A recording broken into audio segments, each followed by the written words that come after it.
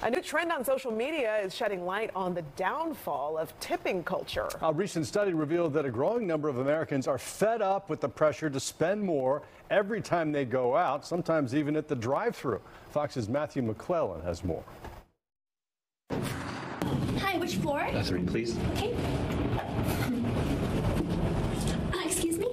TikTok has jokes. You forgot to tip. And millions of consumers agree. It's getting absolutely outrageous. 70% of Americans say they're seeing tipping requests in more places than they used to, even at fast food chains. I was at Bojangles the other day and they asked me for a tip. We're not doing that, right? Some of that is driven by the employers, maybe not necessarily doing a great job showing that value to their own staff members and putting it on the consumer. About 2/3 of adults say they feel pressured to tip more. Technology is creating an environment where we feel like we are guilted. So how do we avoid this guilt? Financial advisor Celine Pastor says the easiest way is to calculate the tip yourself. And never feel like you need to be bullied. And with budgets still tight under inflation, keep gratuity in mind before you head out. So if you're going into a restaurant, for example, you can't just look at, is this a $15 chicken meal that I'm having, but I have to make sure that I have in my budget